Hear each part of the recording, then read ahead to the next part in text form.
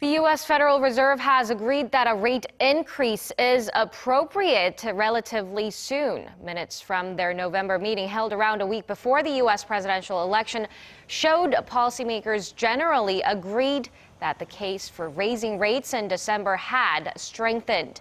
A number of members said a hike was needed to preserve the Fed's credibility.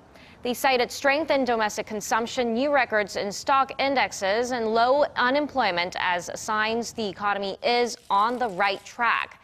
Analysts say the Fed will almost certainly raise rates by a quarter point at its December 13th to 14th gathering.